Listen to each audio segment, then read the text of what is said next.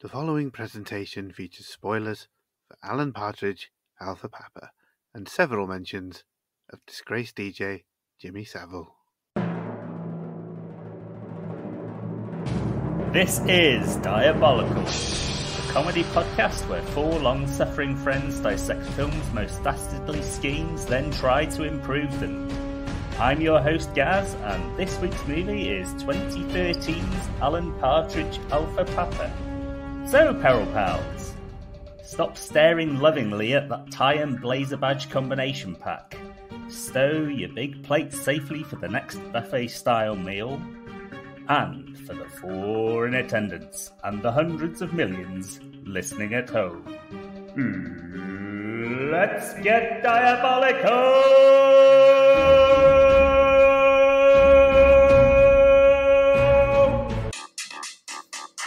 Season finale, yeah. Season finale, yeah. It's the season finale. Season finale, yeah. It's the season finale.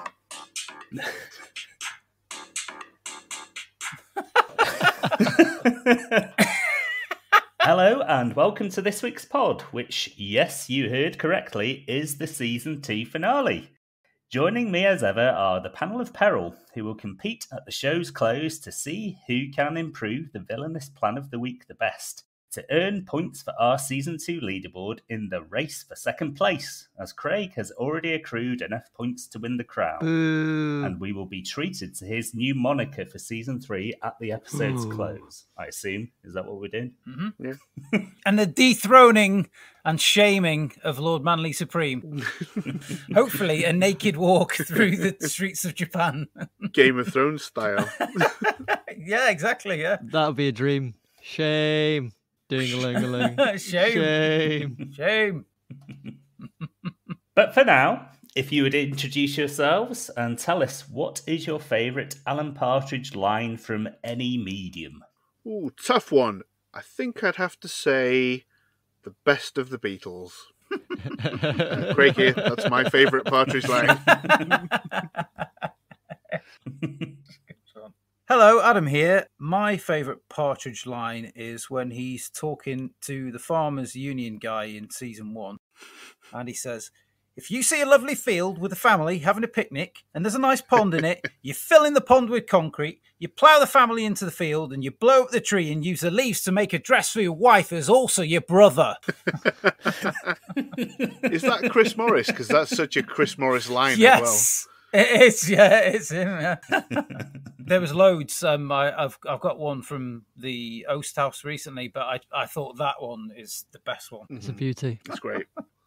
For the very final time, this is Lord Manly Supreme. Aww. And my favourite Partridge line is actually the first time I ever saw him.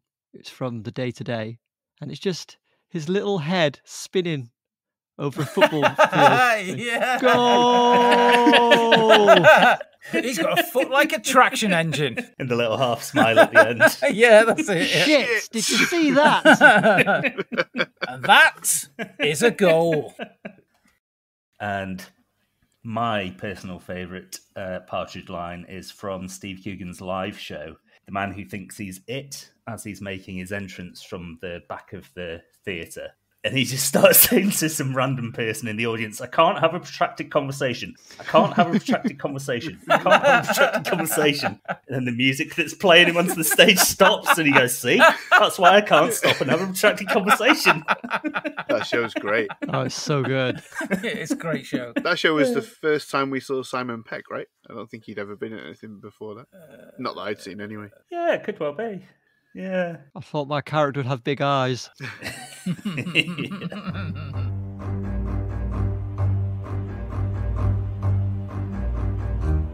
Well, since this is the season 2 finale, I have a short quiz based on the 20 episodes that have made up season 2. Nice. Shall we have a little quiz? I suppose. Seems like a thing to do. Okay. There's 4 questions. You need to say your name to buzz in because they're not multiple choice. Right. Oh, how are you going to know? There's a bit of a delay.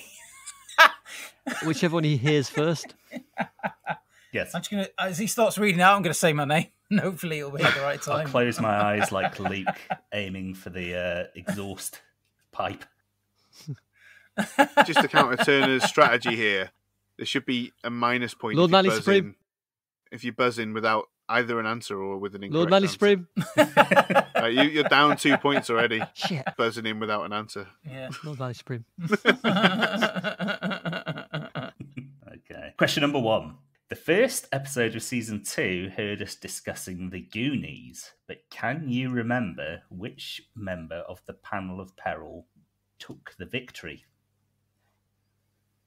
Craig.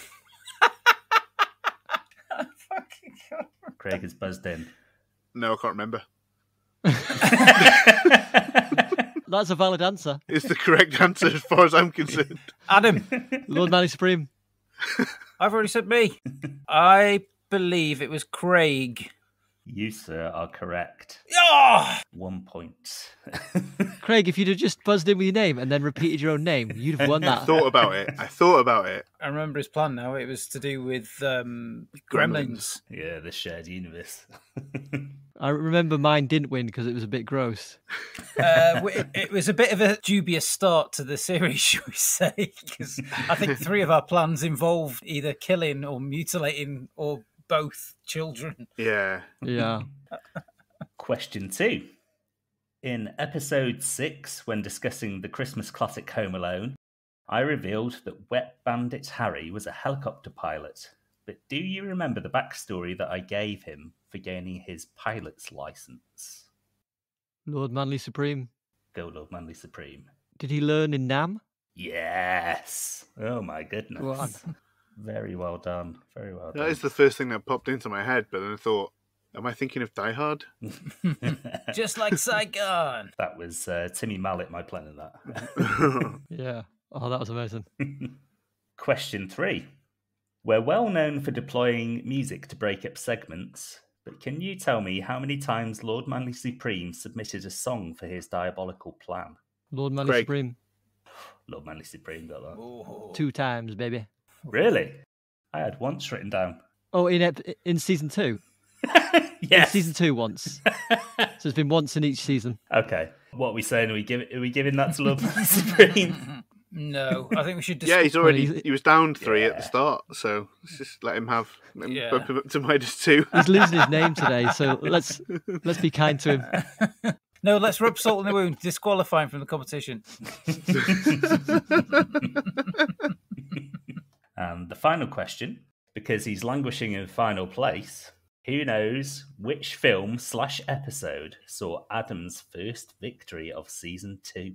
God, I don't think even I know. Is it going to be this episode? Oh, sorry. Lord Manly Supreme. Has he won any of them? Yes, I have. He has. Definitely won one. I went back and checked. Yeah. I thought it was a trick question. No, I think that he's Didn't say Craig. Craig. I think that he's not only won one, but he's also been joint winner of at least one other. Yeah. And I think that his first one was Fantastic Mr. Fox. Yeah. Oh, my Lord. Well done. Well done. Well remembered, yeah. I was robbed in that one. I have been robbed in all of these episodes, to be fair. So, Lord Manly Supreme takes victory in the quiz. As he should have done in the season. You might have been robbed, but you were robbed by, the Scarlet Pimpernel, Robin Hood, one of the good robbers. Is Yeah. the Scarlet Pimpernel good? I think so, maybe. Yeah, probably. Richard Grant played him in that series, so he must have been a delightful rogue of some sort. Yeah. Alan Partridge Alpha Papa, directed by Declan Lowney, was released in 2013 to positive reviews and made nearly $10 million worldwide against a $4 million budget. Steve Coogan's comedic masterstroke is a character that has worn many hats, be it sports commentator on The Day-to-Day, inept chat show host on Knowing Me, Knowing You, travel tavern dwelling local DJ in I'm Alan Partridge, or latterly returning late replacement for a disgraced magazine show host in This Time. Partridge is eternal. His long-awaited film debut finds him still at North Norfolk Digital with sidekick Simon by his side, but with slightly better hair. Alpha Papa is a lovingly low-stakes pastiche of Hollywood action tropes starring our favourite feckless presenter. his trusty personal assistant Lynn, and of course, Alan's traditional frenemy, Sir David of Cliftonshire. Played by the wonderful Colm Meaney, DJ Pat Farrell sets the plot in motion by starting a hostage situation at the now Shape radio station following the termination of his contract. There's obviously only one man who can extricate the captives safely and bring the renegade DJ to justice, Alan Partridge. To be clear, Pat is the renegade DJ, not Alan, although some have described him as a renegade, and rightly so. But to reiterate, in this case, I am referring to Pat. So then, fellas, what is the consensus on the film? I loved every minute of it. Like the League of Gentlemen Apocalypse that we watched a few episodes back, I think it ramps up the scale to earn its place on the big screen. Perhaps you could argue even more so. The plots of the siege and the kind of secondary plot of Partridge seeing it as a chance to boost his career keep you engaged all the way through. And there are just so many laugh out loud moments. I think, was it like 22 years? Steve Coogan's been doing Partridge before that. So he just inhabits the character. Every facial expression, every shrug is just judged to perfection. But as good as he is, I don't think the film would have worked anywhere near as well if we didn't feel for Pat. And so Colm Meaney's performance is so good that it kind of demands our sympathy. And that kind of ends up being the perfect foil for Coogan. Then you've got Lynn and Michael, who, I wish we could have seen a bit more of Michael. But with those as well, you've got absolute magic. And if you want my one-line review, in case they reissue it and they need it for a poster, absolutely ruddy hilarious. Quite so. Adam? Well, as you all know, I'm probably the biggest Partridge fan here. What? When this film was being announced, I was obviously absolutely cock-a-hoop. And for any self-respecting Partridge fan, it just goes straight away from the opening sequence, the opening credits, when he's lip-syncing to Rochford. You just think, okay, I can relax. It's going to be good. And it is for large parts, it is. But then there's a few bits that sag in it a little bit. But then there's still plenty of laughs in it and great little one-liners or asides, or some of the physical comedy as well is just brilliant. So yeah, I love it, and I'm sure we're going to get into the more nitty-gritty as we progress. Where would you say it sags, just out of interest? Just around about the siege, he's sort of going in and out. I think at those points there, that maybe they've rewritten the script or something. There's like 2, possibly 3 points. So I thought, they've rewritten the script there. It does feel really odd that he leaves twice, doesn't it? Yeah, and then they just go, just write in that Pat says it's fine.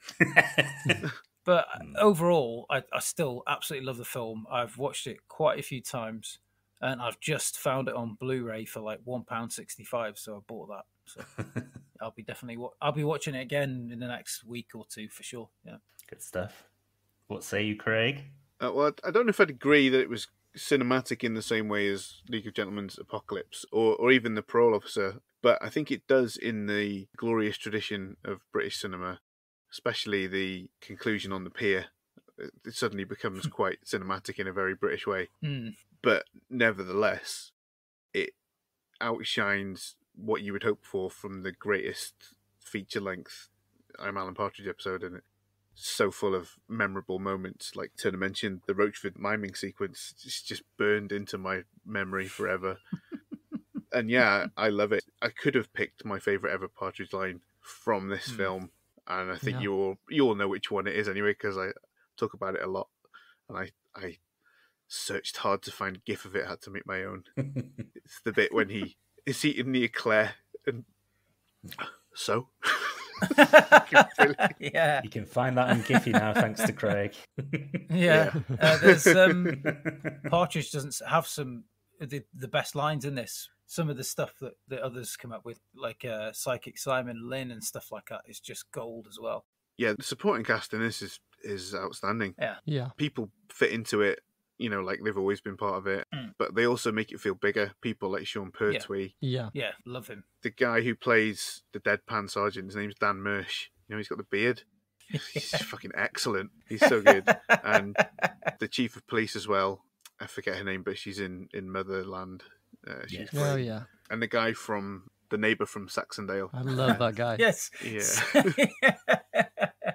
It's underrated series, that Saxondale. It's a bit, Oh, it's so good. It's Yeah. so good. but it's just Coogan doing what he does best. I think he's he's one of the best actors of our time, certainly from a British perspective. I don't think anyone of his era has got the chops to do as many roles as he does.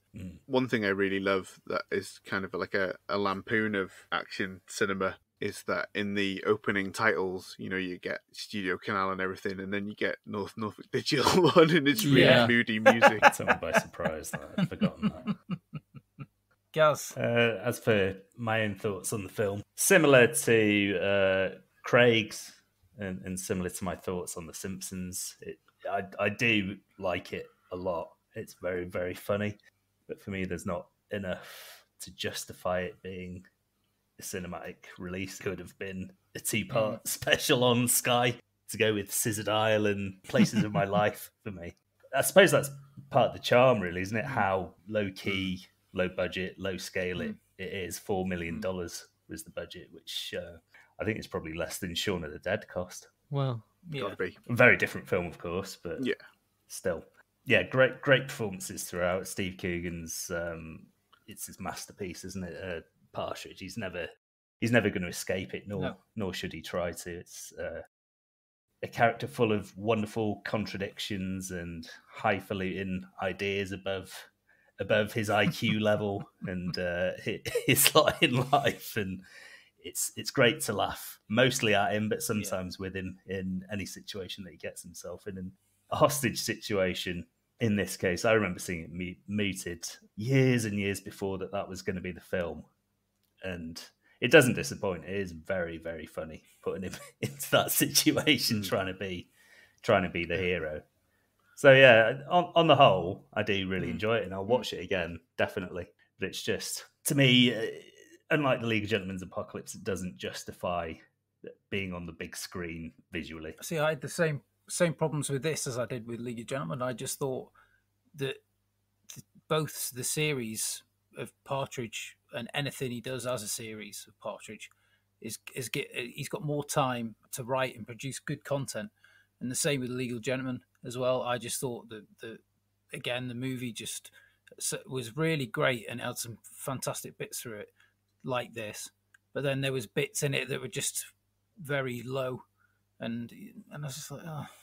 But this, it's not to say, I did enjoy them both, but I think this series are both better. Know what you mean. The closest thing that I compared it to in my mind was the Pauline Calf Fat Bob wedding feature-length special that they did for Paul Calf, which I thought was absolutely insanely good for a TV movie. That kind of, at the time, that's what British cinema was like. So I was really impressed with that. And I think Alpha Papa being produced so much later, it was kind of in line with, similar low budget British cinema at the time.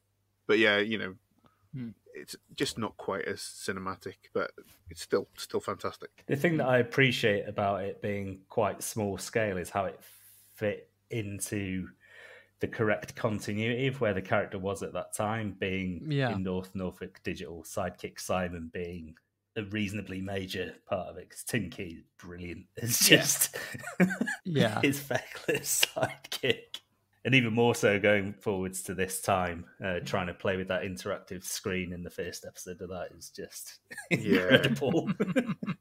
But he does some dramatic stuff in this as well, because he goes through a real trauma, Simon, in this movie, and I think Tim Key plays that brilliantly as well. Yeah, he does. He's kind of steadily losing patience with Alan and becoming more irritated about this thing on his head and everything, and he looks terrified all the time. By the end, he's got a handle on it.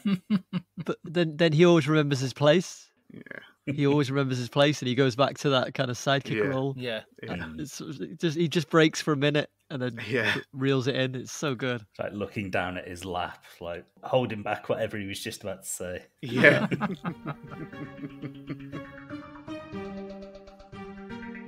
So, I have a bit of trivia. Mm-hmm. Oh, Go on then. Some alternative titles. Did anybody else hear the alternative titles that they had? I think around the time it came out, I remember some. Around the time, but I don't remember them now. I'll leave my favourite one till last because there's a few. So there was Norfolk Fracture, which is quite a good one. Yeah. Colossal Velocity. Oh yeah, Colossal Velocity. I remember that. Yeah, That's so good. It. That's the one I remember now. That's Like 80s action film names, aren't they? Yeah. Chap of Steel. Yeah, I remember that as well, yeah. Gunbird, which I was like, that's not great. But then my favourite is Hectic Danger Day. Yeah, I remember that one. I thought maybe they could have called it like Siege Face as well or something like that. Because he says that I am Siege Face. Yeah.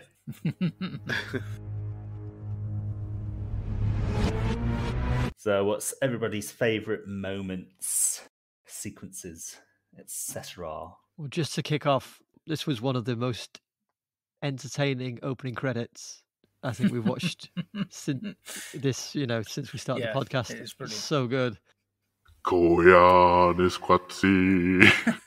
Man, that's the way to do opening credits. Is that the bit you meant, or do you mean the Roachwood bit? Because I really like the very opening with the Koyanis Quatsi. I think that's fucking hilarious. And the Norfolk coast, all dark and gloomy. No, I mean when we get the credits with Partridge in the car. Right, yeah, that is amazing, yeah. You got your fog lights on. There's no fog. There's no fog. and then straight back into Roachwood. Yeah. But he does it later as well, doesn't he? Isn't it Paul Young or something he's doing later? Oh, and he's like when he's doing the in the mobile radio, aren't they? And he's doing it again. We're not going to sit in silence. Oh, that's great. One of my favourite bits is when he tells Lynn that he's feeling a bit crappy about getting Pat sacked, and she suggests that he might feel better if he makes a donation to Sinn Féin. I think that's a great idea. Pat's Irish, right? Yes. Why don't you donate £50 to Sinn Féin? Perfect. And then looks himself in the mirror like, it's fucking mental, that one.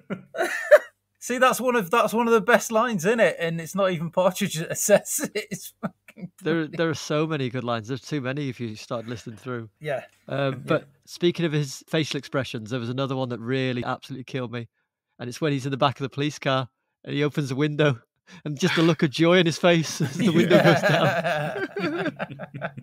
Gaz mentioned Shaun of the Dead earlier, and I remember Gaz went to see a test screening of Shaun of the Dead, and they had a temporary soundtrack on it, and the sequence where they beat the zombie with the pool cues in time to Don't Stop Me Now by Queen, and he said at the time, I hope they keep that song in. Obviously they did. And there's a kind of similar moment in Alpha Papa when Pat is threatening the hostages to the sound of the theme from Ski Sunday. Unbelievable. When that came on, my wife was watching that section with me, and we instantly both started singing along to the grandstand ski theme. Can't help it, can you? No. The bit I forgot about, and then it surprised me, and I thought, this is funny, is when he's trying to climb back in through the window, and he gets his belt caught on the latch, and he has to slide out his pants. It's how slowly he falls back out. It's amazing. And then he's got his cock and balls between his legs in case he gets papped, and then someone's behind him taking photos of him.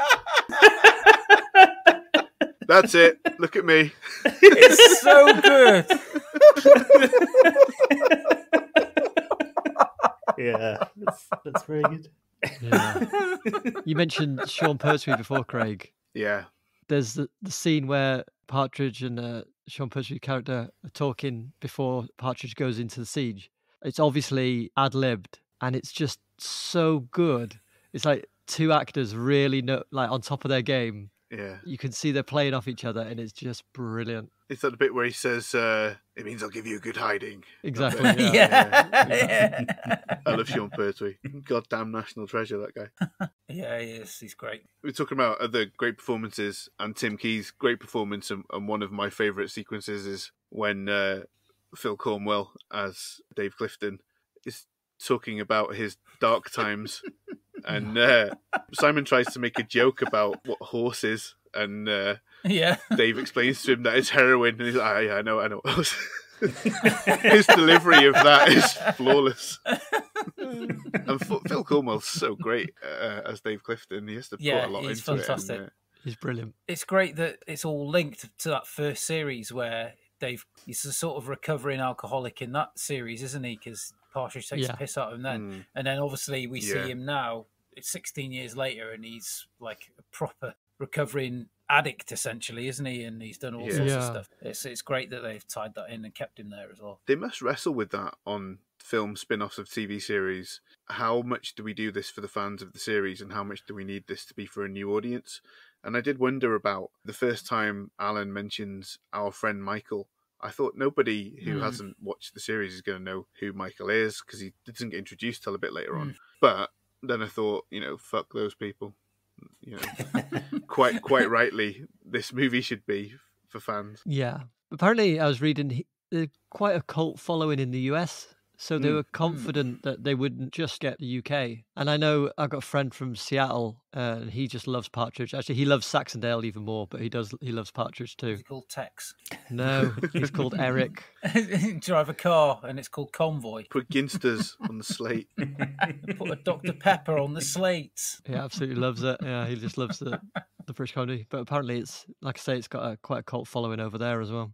You mentioned Mike, Craig. That was one of my favourite bits. His distraction, jumping off the pier. Shit! Oh, fucking hell. At the end it says that he was never seen again, and then in the book Nomad, Alan mentions it again. He's never been seen. Yeah, that's it. Presumed dead. Yeah, the character's gone. Yeah. Amazing. Doesn't talk about him at all after that. I know it was gutting, really, but I think he's chronically underused in that film because he's in the series and stuff like that. He's just this crazy character. And obviously, I think Partridge must have got him a job at the station as security. Presumably. But he only appears in a couple of points, really, doesn't he? So I wonder if the actor was reluctant, and that's why they kind of wrote him out at the end as well. Too busy doing Meerkat now, isn't he? I was going to say, he's getting sweet Meerkat money now, isn't he? My favourite sequence is very early on when Lynn goes to Alan's home and he's out in his man shed and you can just hear him singing coconut or that coconut. And then she goes in and he says, I'm just looking up the natural roosting habits of the British osprey. And you can see in his glasses a reflection of a pair of tits. Yeah. And he looks down and he looks back up and it's changed to an arse. That's one thing they probably couldn't have done on a TV budget at the time. Maybe that's where the millions went. It's just a very simple sight gag. Good stuff. Speaking of Lynn, my favourite Lynn moment is her reaction to finding out that she's Alan's next of kin. She's just delighted. Yeah, absolutely. Yeah.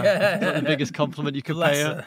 Right. She's so sweet, isn't she? Yeah. Felicity Montagu is fantastic throughout any of it. Yeah. Oh, amazing. I've listened to like the Oast House one, his podcast, and he's like really the only voice you can hear in it. And when he's talking to Lynn in that, you can just hear what she's like, and they obviously must script what she's saying to him as well. And you never hear any of it, but she's such a fantastic character, and it wouldn't be the same without her doing Lynn. So full kudos to her on that. Yeah, I mean, Partridge has quite a few foils. You got Psychic Simon, Lynn, and Pat in this, and they just all know how to play off him and let him do his thing. It just works so well. They're all so accomplished, those actors.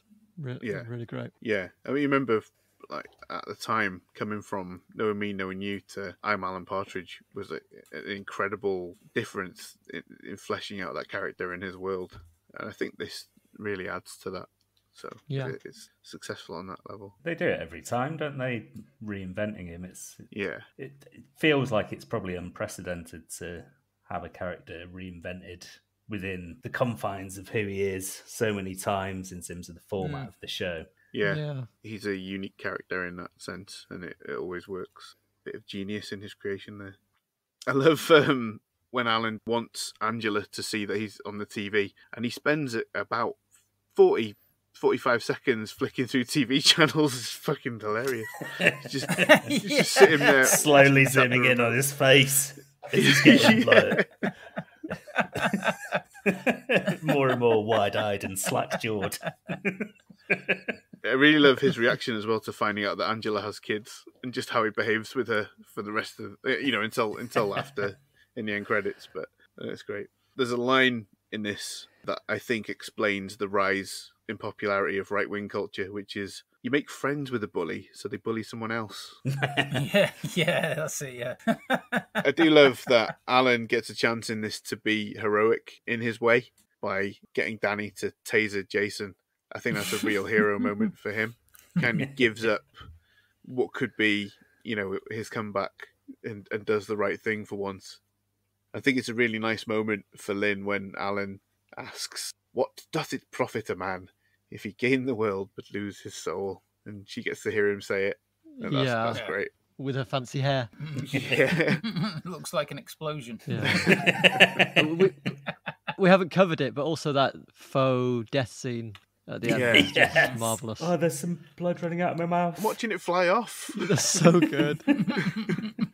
So she closes his eyes. I thought he'd killed him off the first time I saw it. I thought that was it. Yeah. So did I. But it's pitch perfect. It's so good. Yeah. Just one other thing. It could have been a favourite line, is when he accidentally describes the decoy dropping off the pizza boxes as a policeman, and then tries to say that he's a policeman. Well, are we ready to move on to favourite lines? Oh, yeah.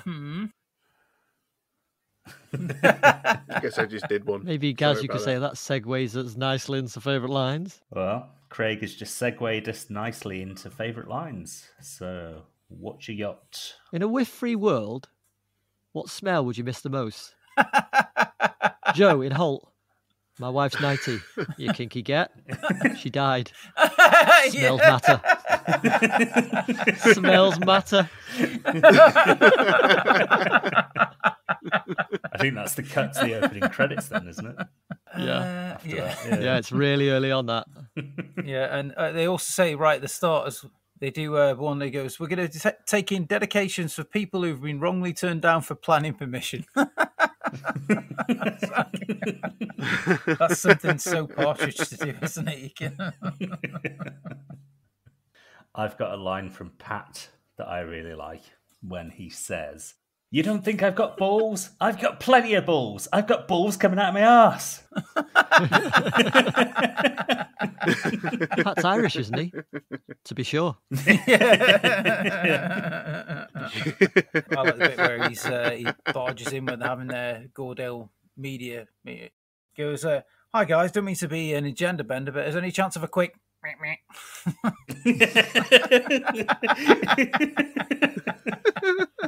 Yeah. And then when Jason tries to say the same thing to him later, he goes, "Got time for a quick wah-wah?" He's like, "What?" "Oh, you made a different noise." That was soft rock cocaine enthusiasts Fleetwood Mac. Cocaine enthusiasts, genius. They certainly did do a lot of cocaine. The only line I've got from someone else, actually, is a Pat line. He's talking to the owners of Gordale Media, and he says, I Googled you on Yahoo. Yeah. One of my favourite Partridge lines is just after the hostage situation reveals itself and Partridge is panicking, hiding around a corner in the shaped corridor with a fire extinguisher in his hand, hits the first person he comes around the corner. He turns out to be sidekick Simon, and then he says, "You step to me."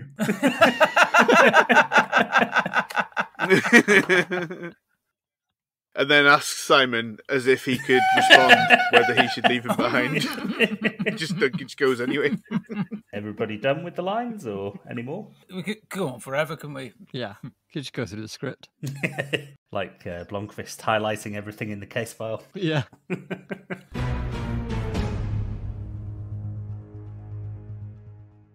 In Alan Partridge Alpha Papa, old-timey folk DJ Pat Farrell is dismissed by the new owners of local radio station North Norfolk Digital when they are rebranding for a younger demographic as Shape. As such, there's no place for poor old Pat, but he's determined to keep his show on the airwaves. Taking several members of staff, including sidekick Simon, as hostages as he goes live, rogue and off the hook with gentle guitar, strumming and flute-based tunes. But when a partridge is set amongst the pigeons when the titular Alpha Papa is sent in as a hostage negotiator, eventually forcing Pat to take his show on the road via van in a madcap scheme, really doesn't show him in the best light. What did everybody think of Pat's scheme? Well, he's clearly lost his marbles, hasn't he? He doesn't really have a plan, does he? He has a gun. No. That's what he has. It's Alan that has the plan, really, to get on the bus and everything. If Alan wasn't there, I think Pat probably would have just killed some people. Yeah, they were the actions of a desperate man. Right. And that's why he scores 3 desperate florets of broccoli. Oh. He's pretty generous, really, I think. Well, he scared a few people. I think his scheme can be summed up by the fact that when he decides this is the end on the pier, I'm gonna shoot myself, and then he can't even reach the trigger on the gun himself, and he gives the gun to Alan. Right. Yeah. Will you do it for me? Of course I will, mate. Also, his idea of the head holster, he just leaves the shotgun facing, trigger away from where he is, right by the door. Anyone could come in and get it. Yeah. It's a terrible plan.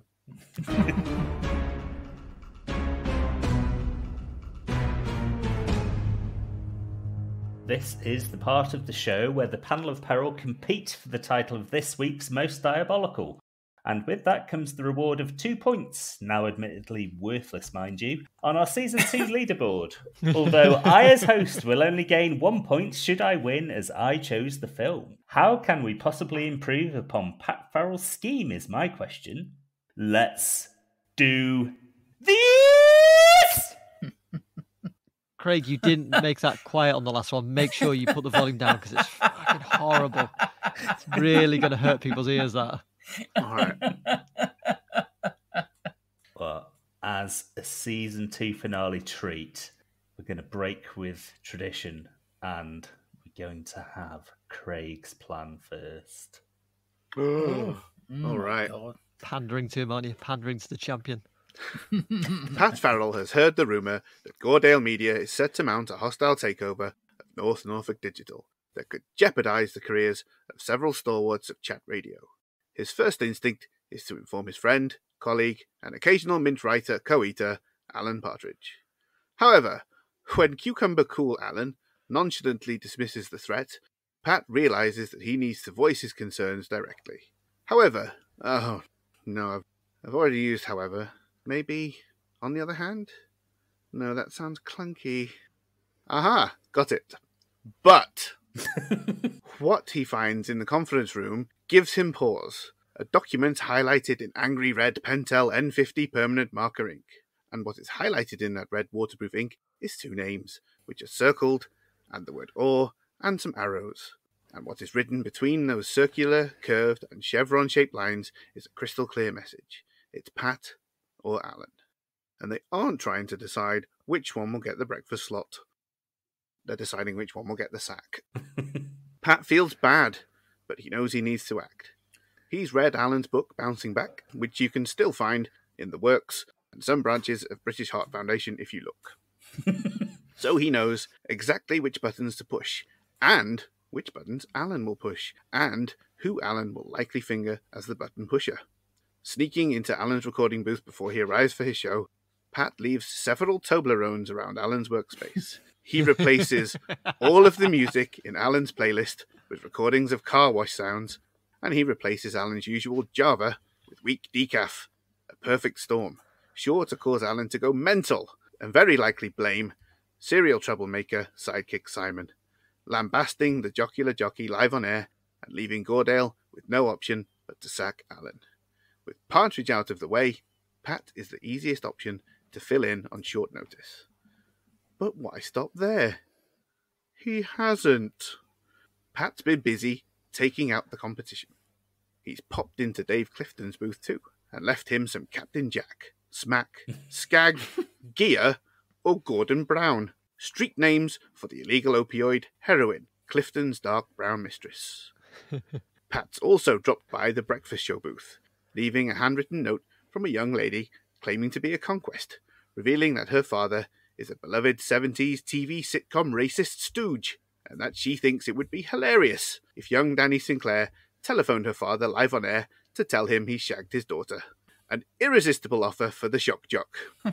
Pat also knows the weaknesses of all the other DJs at the station and exploits them accordingly, but as these details are not disclosed in the film, I will not be speculating on them.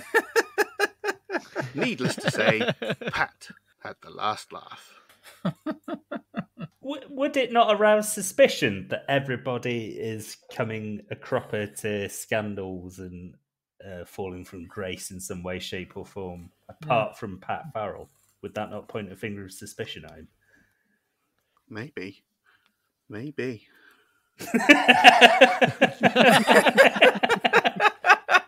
Look how nonchalant he is. He's already won. He doesn't give a shit. Look at him.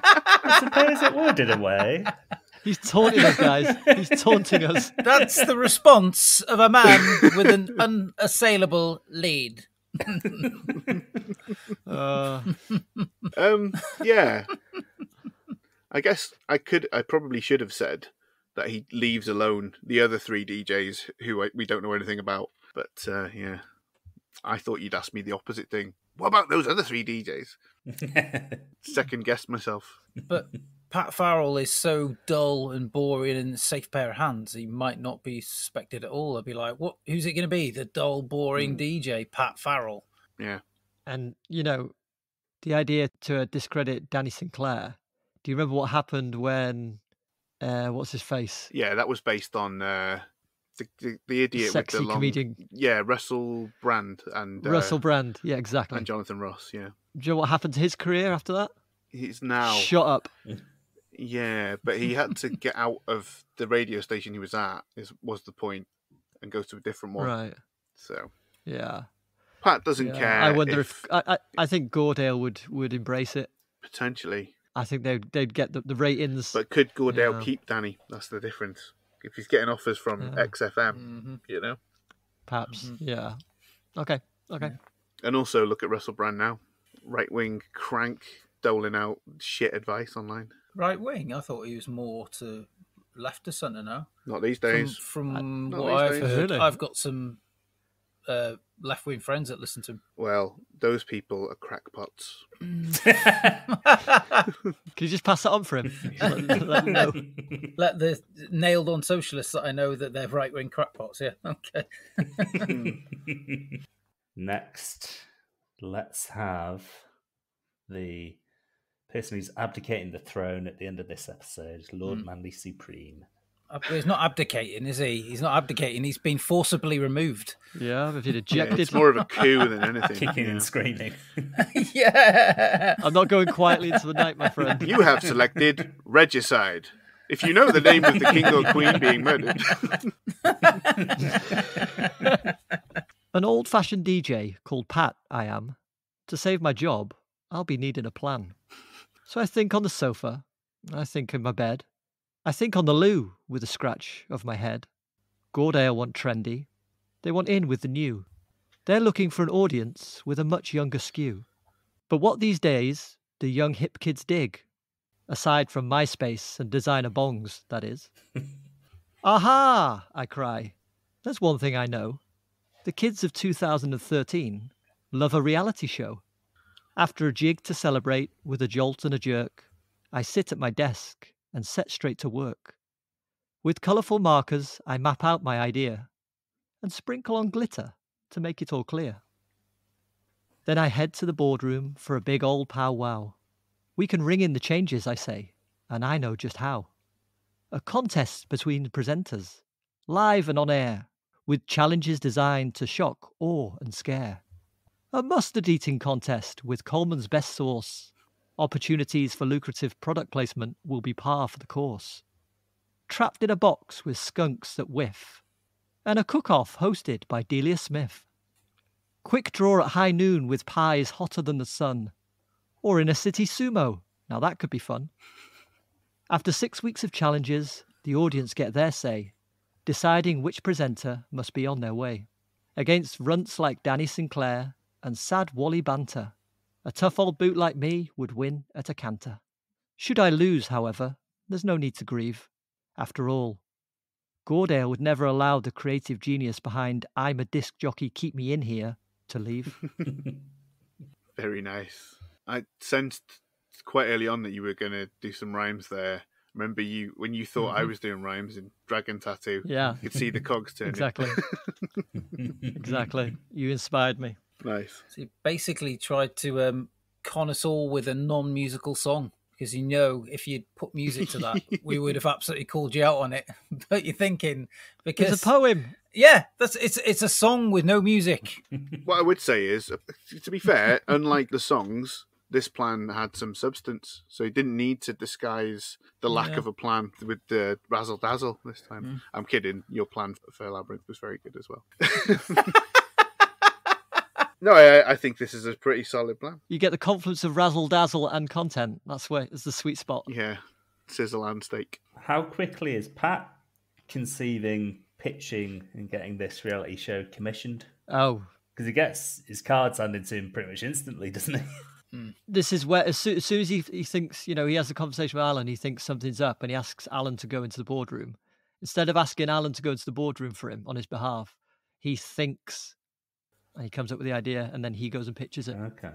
That's kind of how I did mine as well, isn't it? Because he's at the station at the start, and Pat tells him Goredale's there. He says so, and then it's the next day when Pat gets sacked. So it gives him a day to do something. Presumably the takeover must have been coming for a while, though, and it's just when they come over and actually start the takeover. Yeah, but they still haven't decided between Pat and Alan. Until they actually get there and do that meeting, isn't it? Yeah.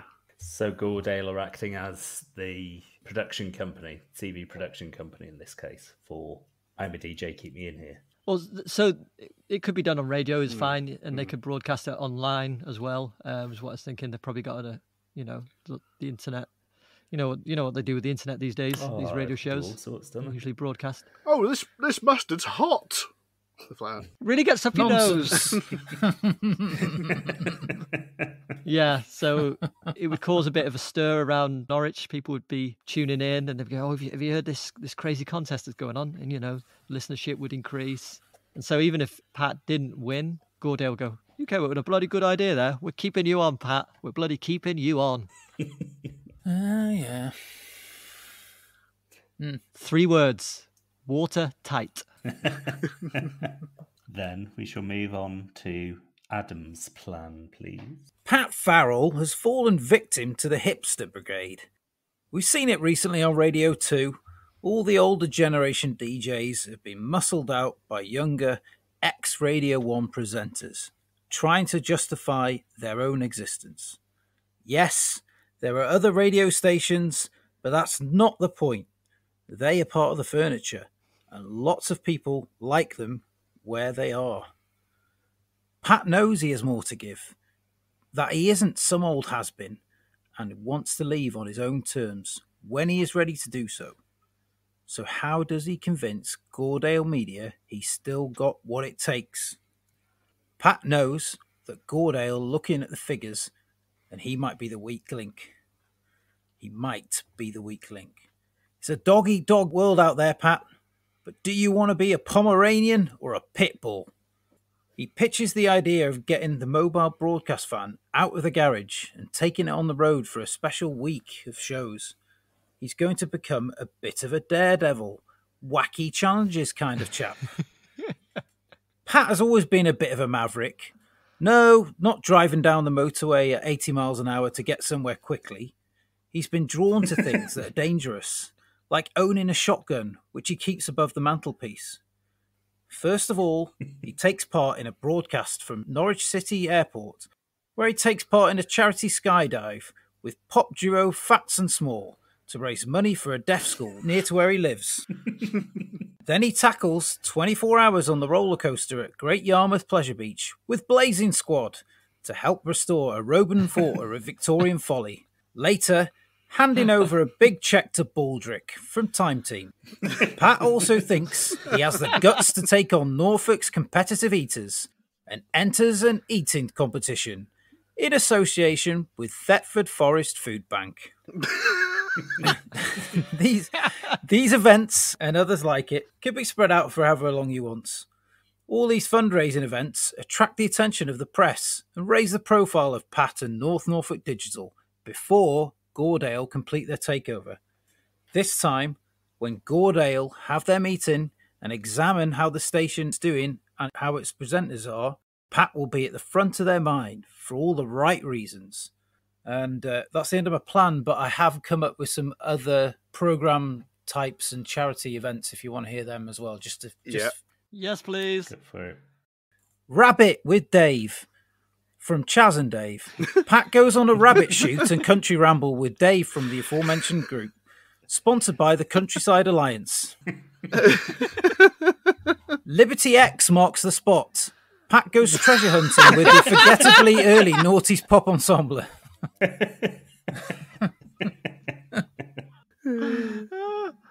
Say Cheese with Carol Smiley. Pat and Exchanging Rooms host Carol visit a Norfolk cheese producer and have to guess what cheese they're smelling while blindfolded.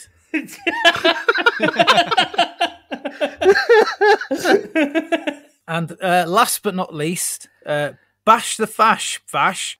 Pat and excitable Gladiators host John Fashnu take on the far right by defecating on famous national monuments and goading racists and knuckle-dragging morons to do something about it.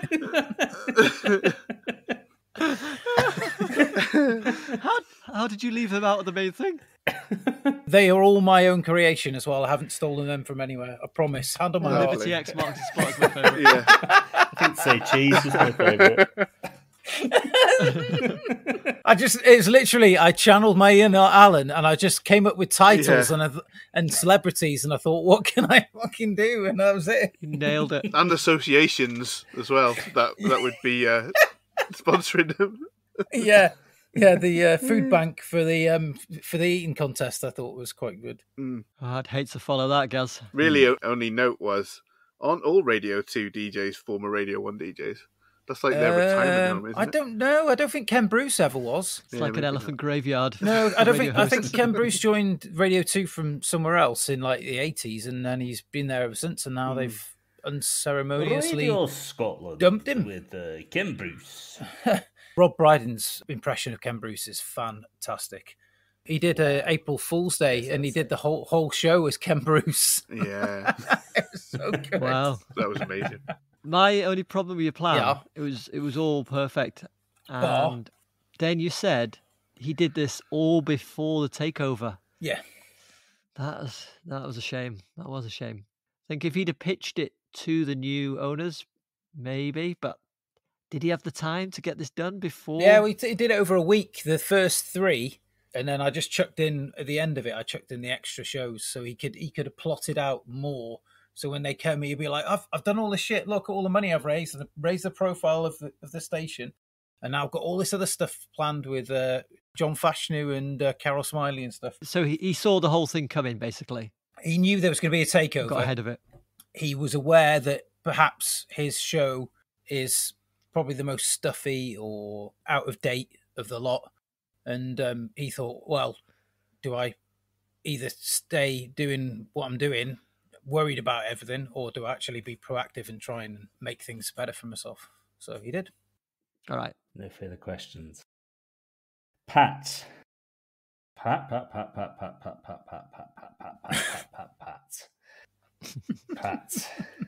His name is Pat. Pat Farrell. Pat. Oh, Pat.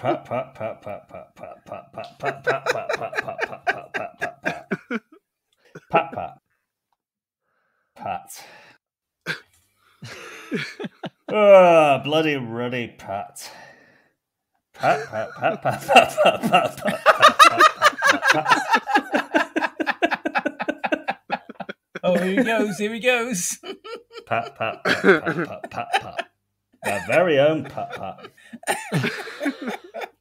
Pat. And so, in summation, Pat should Jesus Christ. Pat should keep his show on the air by just thinking ahead a bit. First, after the bit where Alan says, so, there has to be a small outlay of capital, and he needs to head down to Lowestoft's branch of Millets, just a few miles from Norwich city centre. They are seriously a super outdoors company that can cater to your every need, whether that be rambling, kayaking, or even caravanning. But in this instance, all that Pat needs is a one-man tent, retailing from as low as £49, a sleeping bag as low as £13, and some Lynx Java, the price of which sits at a staggering £4.87 in my local convenience store. Daylight robbery, it really is. Jesus. Next, Pat should drive to local museum Norwich Castle. I know it sounds mad, a museum that's a castle, but I can assure you that it isn't just some balmy woke nonsense dreamt up by lefty liberal lawyer Gary Lineker's. It's a museum that happens to be sited within the grounds of a castle. It's really quite simple when you think about it. Where was I? Did I mention that Pat has to erect his one-man tent out of sight in the ample surrounding area? Oh, I didn't. Okay, well, Pat has to erect his one-man tent out of sight in the ample surrounding area and slither into his sleeping bag once he's ensconced within said tent. Incidentally, he needn't go for the most frugal options that I mentioned earlier. I was just providing starting price points for millets as they sell such quality products at low, low prices. Go as high as you want. You will be keeping your job come the end of this, Pat, so money is of no real object. Once night has fallen, Pat should sneak inside the museum castle using the can of Java to spray and find those red laser lines that all museums have that trigger the alarm. Then he must make a beeline for the armaments wing. Once there, and he's really got to get his skates on because there's next to no chance that some sort of an alarm hasn't been triggered in all fairness. Once there, he should quickly stand next to each suit of armour. I believe there's 10 to find the closest fit. 1, no, that's too short. 2, that one's too tall. Won't be able to see out of the helmet. 3, well, that's a bit too thin. 4, shaped like an onion. That's a bit weird. 5, do you know what? Maybe. 6, it's a bit too wee. 7, too hench. 8, too flipping thin again. 9, too... Look, we haven't got time for this. We've got to be quick because, as I say, an alarm has been triggered. Suit of armour number 5 it is. Out Pat would drag his quarry back to the tent to await the safety of morning and for the rozzers to leave after investigating all those alarms that just got triggered. Now, if there's anything that I know about suits of armour, it's that they act very much like a suit of armour. And so if our Pat were to rock up at shape wearing one, then he would be immune to sacking, threats of physical violence, and possibly even name-calling thanks to this miracle of medieval engineering. Actually, he could probably stock up on some tinned goods to take in with him, perhaps some adult nappies, and he could just live in his booth in his suit of armour, broadcasting to his heart's content. Who's going to stop him? He's got a suit of armour, for Pete's sake. And there we have it. Suit of armour. Suit of armour. So how does the suit of armour prevent him, say if somebody came in and backed up a recovery truck to the main entrance and then they pulled the wire in and clipped it onto the back of his suit of armour and just towed him out? I think that they made metal better in those days, so he would essentially be immovable. It'd be far too heavy for any vehicle to drag, but he can operate under his own power. Jumbo jet or milk float. What about if Pat Mustard came? Ooh, that might be a bit trickier. He'd whack him with his massive tool. And seduced him to get him to come outside. We're like, I've got a bottle of milk here for you, love. So my first comment is, I can't believe you stole my Mary joke and then just ran it into the ground. It was originally a lot longer.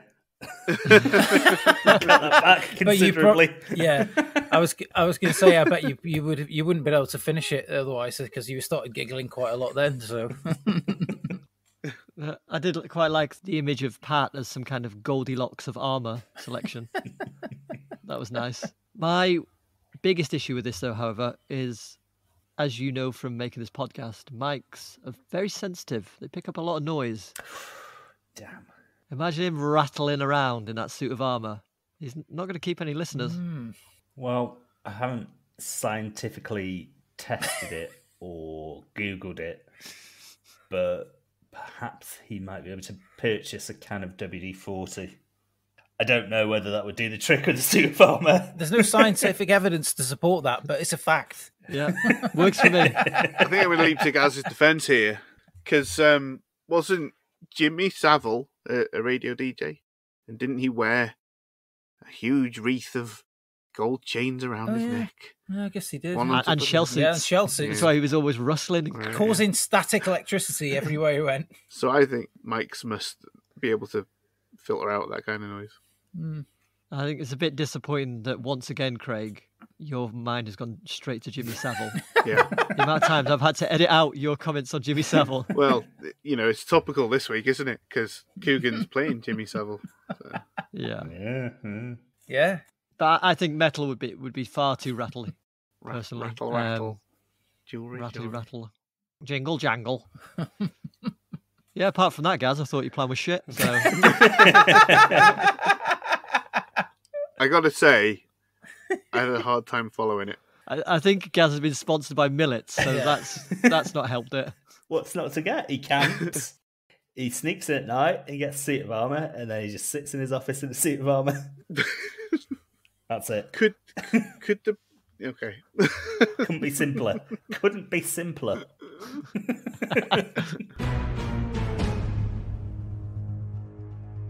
Well, do you know what? Some absolutely diabolical schemes there. We had Craig's plan. What did he do? Oh, Pat purchased a copy of Bouncing Back and drove Alan mad by placing Toblerones about the place and so forth until he could fill in for Alan on his shift. And then he also put heroin in Dave Clifton's booth. He didn't buy Bouncing Back. It was a gift from Alan. Slightly dog-eared cover. Some superficial damage. Superficial damage. They're all damaged. Lord Manly Supreme's plan, which had Pat coming up with his own reality show, I'm a DJ, Keep Me In Here, which made him a viable commodity to Gordale. Adam's plan, which had Pat become a travelling daredevil / challenge chap with lots of celebrity pun-themed shows and skits. And my plan, which had Pat getting a suit of armour. So, if we could all... Bonkers when you think of it, isn't it? So, if we could all cast our votes, but not for yourselves, for goodness sake, you bunch of cards, you. First up, shall we see who Craig voted for? Unsurprisingly, one of us had a big advantage here and excelled, and that person was Adam Partridge. Butter my arse. Lord Manly Supreme. I'd have to agree with Craig wholeheartedly. And, my vote is also for Adam Partridge. Jurassic Park. And I also cast my vote for Adam Partridge. It's a landslide. And I also voted for myself. No, I haven't voted for Lord Manly Supreme. Oh, he's got a pity vote at the end there. Yeah, I'll take it. Excellent. And with that, we have the final scores for Season 2. As we all know, Craig has won, as he is in top spot with 13.5 points. In second place is myself with 8.5 points. In third place with 7.5 points is Lord Mandy Supreme. And in last place with 6.5 points is Adam. So it's very, very close, apart from Craig, who ran away with it.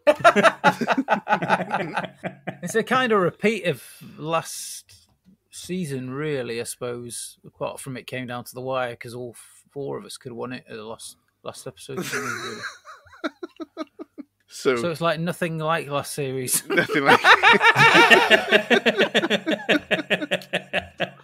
I was so confused there. I'm glad you came to that realization. Well, it's been a hell of a season, boys. Yeah. Yeah. So long. Another great one. Yeah. Craig, I'm just metaphorically and physically handing you my crown. Thank you. Over the airwaves. I bet Craig's artwork is going to get done a lot faster than yours was. Fucking massive crown. Well, I've already drawn the crown now, so I can just transfer it. Oh, right, okay. But yeah, for the duration of season 3, you can now call me Count Attacula. Count Attacula. Count Attacula. That's my name. Okay. There's a theme being established here. I almost went with Count Fuckula, but then I remembered that it's a character from Extras. Oh, yeah. And that about does it for season 2. But we shall return for season 3 next week, which will be another 20-episode run, and with a whiz-bang new scoring system. Adam will have the honour of hosting the podcast next week with his choice of film. So what's that going to be, Adam? Well, we are going to stick with British cinema. We are going to go to horror. We are talking teeth. We are talking claws. We are talking full moons. We shall be talking dog soldiers. Very good, very good. Haven't seen that in many a moon. Mm-hmm. I don't think I've ever seen it. But it's another Sean Pertwee film. It is indeed, yeah. Oh. If you like what you hear each week, please subscribe, leave us a 5-star review, and follow us on Apple Podcasts if you're on there. We recently saw quite a big boost on Apple, so please help to keep that going as your reviews push the podcast's visibility in their algorithm. Remember to tell your friends in person and on social media about Diabolical. Word of mouth is still the best tool that we have, so please do pass us along. You can follow us on Twitter and Instagram at DiabolicalPod, and next week we'll be back with the first episode of Season 3 to discuss Dog Soldiers, and we hope that you'll be here with us too. Until then, remember, everything will be alright in the end, and if it isn't alright, then it isn't the end. Aha! In honour of tonight's film choice, I am wearing my Cockpiss Partridge t-shirt. Nice. Do you remember, Turner, when Spider-Man 3 came out, available for home video release, and I pre-ordered the DVD, and the pre-order incentive was you could get your own bespoke Spider-Man 3 poster with whatever wording you wanted on it, but in the Sony font. And my poster said Cockpiss Spider-Man. What did mine say? You said the Godfather 3 of Spider-Man movies. Yeah. That's very good, actually. Yeah. Please subscribe. Lisa Tarbuck. Played by the wonderful Colm Meaney, DJ Pat Farrell sets the plot in motion when he sets... Oh. I've written, sets the plot in motion when he sets the plot in motion. I mean, it's factual. Let's do the mind walk again. Your brain and hands weren't communicating. Played by the wonderful Colm Meaney, DJ Pat Farrell sets the plot in motion by starting a hostage situation at the now Smile. Shape, isn't it? Yeah. Fuck! I kept on writing Smile down. I thought I'd eliminate it. Just have it the way you want it. The way you want it to be. Oh, you're well remembered. Yeah. That was a.